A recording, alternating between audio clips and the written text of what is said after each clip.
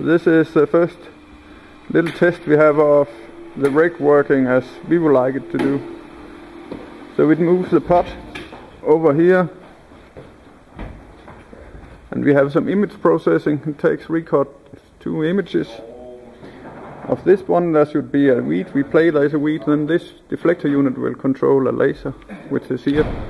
We just have a pointer for training.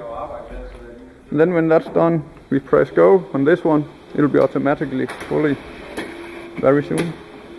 The next pot is coming. Same procedure. Weed has been shot now, hopefully. The same again.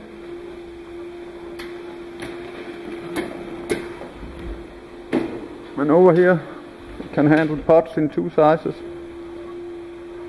We have a little very engineering robust plant here made of paper. So that's our little test subject. Now it arrived to the target area, and Kim here, he will record these 2 images. Snapshot. Then he turns on the laser. We haven't filtered that away yet. Now you can see the dot in the image. It's analyzing it. That takes quite a while, but most of the time it's just allocating memory and it's not running on the GPU yet, if I understand you right. It's only part of it. So now we have an object here, and the red line illustrates the height and where you are supposed to hit it. So we have an update now. Yeah, that's the updated one. He moved a little.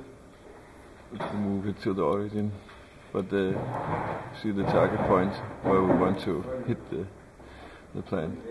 So we are ready to try. And then we run it in MATLAB, and hopefully this spot will move. Spot on. Perfect. And here we have a happy man. He is the one who is supposed to make the model for this one, the coordinate system between the cameras and the deflector unit. So we hit spot on. We have to admit this was a little rough, but it'll be better, fully automatic.